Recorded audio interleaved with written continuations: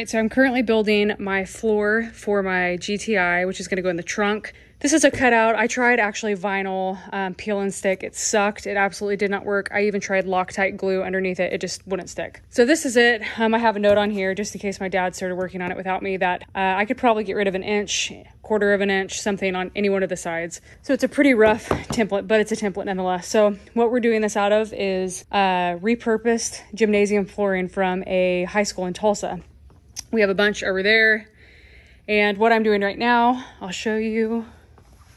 My parents are still moving into this shop, so it's kind of a mess. This is the flooring. So what I'm doing right now is cleaning all of these sides because that's all mud, and then this is tongue and groove, so I'm just sticking the sides together. I'm gonna do as much as I can without his help because I don't really wanna bother him for a bunch of help, but he's gonna help me cut it and things of that sort. So that is what I'm doing right now. I will show you specifically what I'm doing with each piece. Like I said, where there's mud, I'm scraping it off and then brushing it, and then I'm hammering the tongue and groove into the other sides. So I'm going to do all the way across, and then we will flip it over, and I'm not sure if he wants to secure it with nails or anything like that, but I'll obviously take his advice on what he wants to do, and we'll cut it to fit. All right, my dad decided to play music during this part, so I'm just going to tell you what I'm doing. I'm flipping it over to make sure all the colors line up and are everywhere where I want it to be.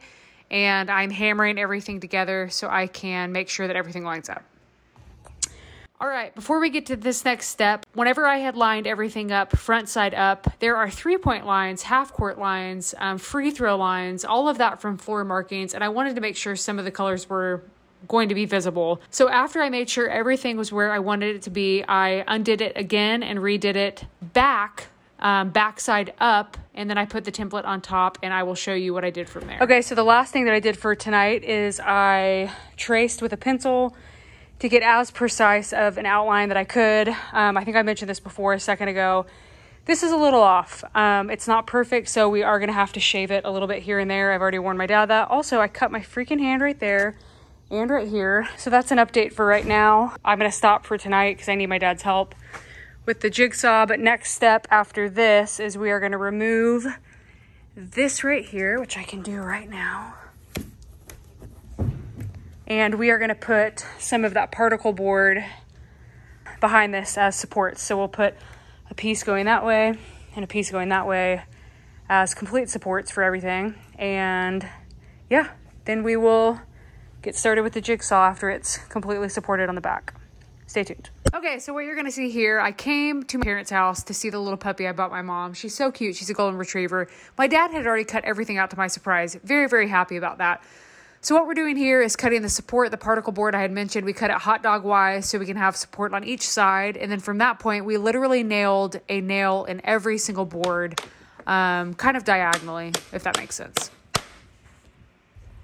All right, here is the final setup of the new trunk floor that I have for my Mk7.5 Gti. Again, I wanted to do something for the trunk and the vinyl wouldn't work. Luckily, the vinyl wouldn't work because if it did, I wouldn't be able to have this pretty cool setup. I don't know anybody who has a trunk floor made out of old gym wood flooring from a high school or school for that matter.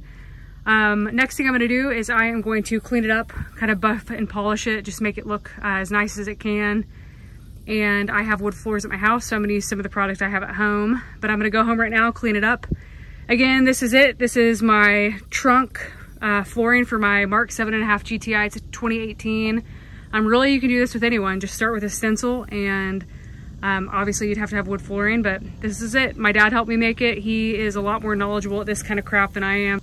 So instead of utilizing the internet, I just utilize somebody that is around me almost every day. So this is it. Again, this is reclaimed wood from a Tulsa high school wood floor gymnasium, and it is in the back of my Mk7.5 Gti, and that's it. So we have big things coming. Like I said, if you haven't figured it out by now, you're probably not going to figure it out, but pretty easy to figure out now that you've seen this. So I appreciate you guys watching. If you haven't subscribed yet, please do subscribe. Comment, it helps. Nice comments, of course, and like the video.